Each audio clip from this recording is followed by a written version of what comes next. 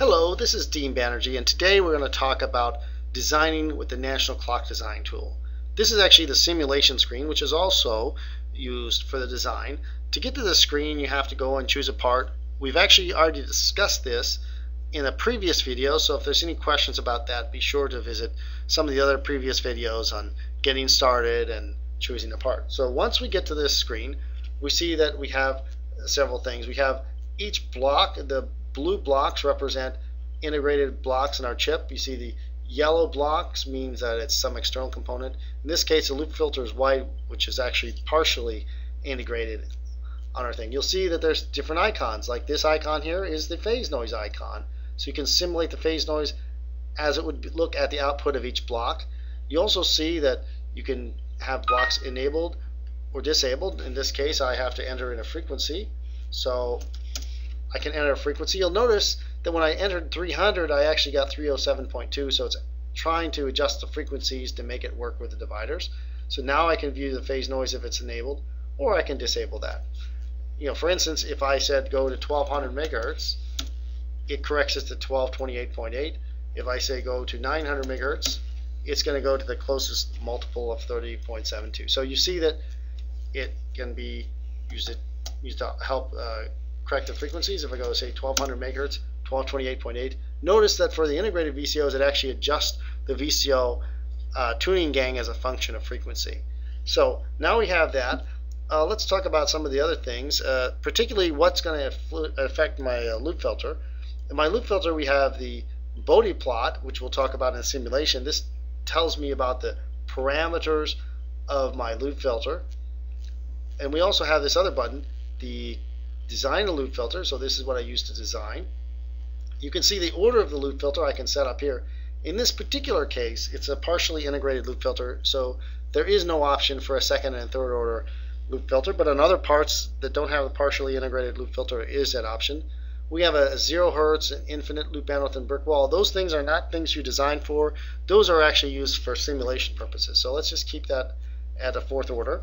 Now some of the other things that influence loop filter design is, one is the charge pump gain. If I change this charge pump gain, then it affects the loop filter design.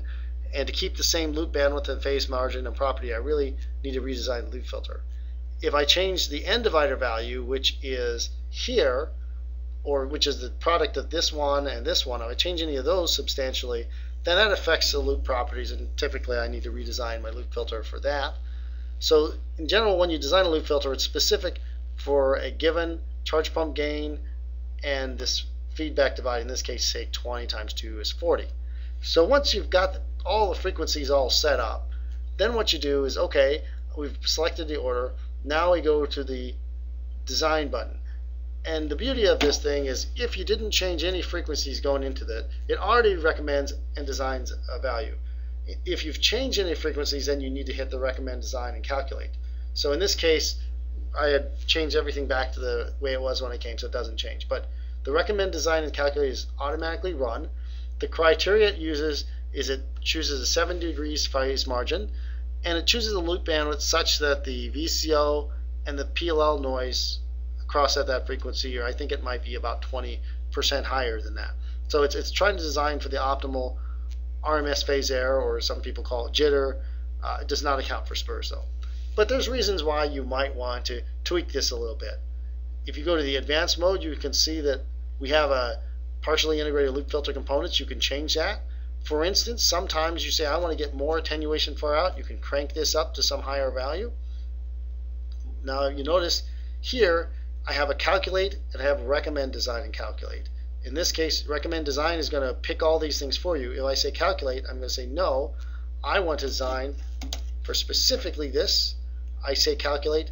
Now you notice in this case I said I'm designing for 70 degrees phase margin, I get 71, and I say a 50 kilohertz loop bandwidth, I got 1.5. So that's way off, and the reason it's way off is because I can't achieve that loop bandwidth with such large integrated loop filter values. So if I was to tune it back down, turn it to lower resistors, and then say calculate, now I can get something closer. Now the reason that these aren't exactly the same is because we are rounding off components to standard values. If I didn't round them off, I would be exactly correct. So that's the difference between the achieved value and the actual value. So that's pretty much that. Now also, if there's any questions at what you're really designing for, you can always go to Bode plot and you'll see that the parameters we have: loop bandwidth 48.01, it agrees, phase margin, it agrees. So that concludes this video on the loop filter design. Stay tuned for the next video where we talk about the simulation.